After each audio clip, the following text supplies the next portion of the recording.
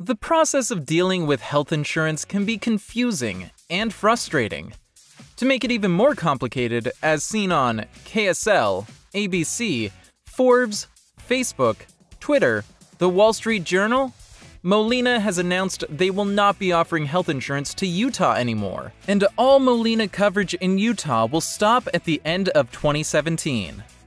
Here at Neal Dastrup Insurance, we work with all the companies that offer health insurance in Utah, such as Select Health, Blue Cross Blue Shield, University of Utah, and more. We will continue to stay current on any new changes to health insurance, and we are still here to help.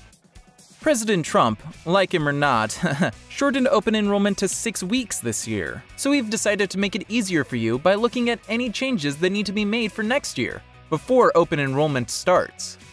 We just need to update your information, find out what you did or did not like about your current plan so we can match you up with the best available plan and make sure we maximize your tax credit. Give us a call today and let the experts at Neal Dastrup Insurance help you take the stress out of health insurance.